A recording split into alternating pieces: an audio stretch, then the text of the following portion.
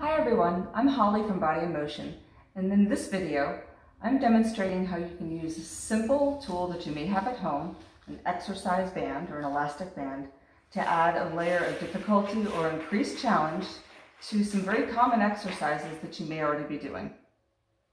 Now, one of my favorite uses of the elastic band is to add an increased stability challenge to exercises. Stability, or a stable base of support, is extremely important for all of our functional activities and athletics. Today we're going to take the plank, which you may think of as a core or abdominal type exercise. We're going to use that band to add an increased stability challenge for the shoulders.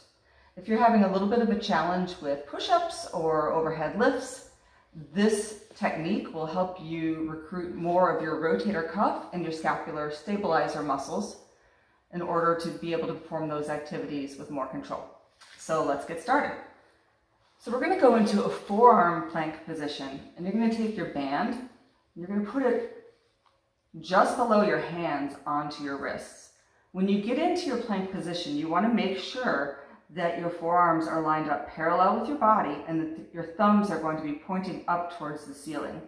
We see a lot of people plank kind of with their arms more like this. That's fine for abdominal strengthening, core strengthening, but if we want to get a little bit more work in for the shoulders, go into this position where we're increasing the challenge on the rotator cuff. We're going to go ahead and get into plank position. I still have my arms parallel to the plane of my body. My wrists are the same width as my elbows and shoulders. And I'm just creating some tension in the band as if I'm trying to bring my arms out to the side, but I'm just resisting that tension in the band.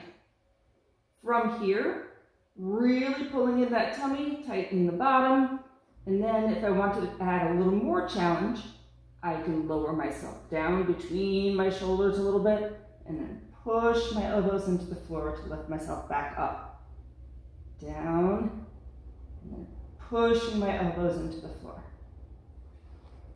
So give this a try at home. I'm sure that you will feel that you're getting a lot more engagement in the shoulder and in the scapular or shoulder blade muscles.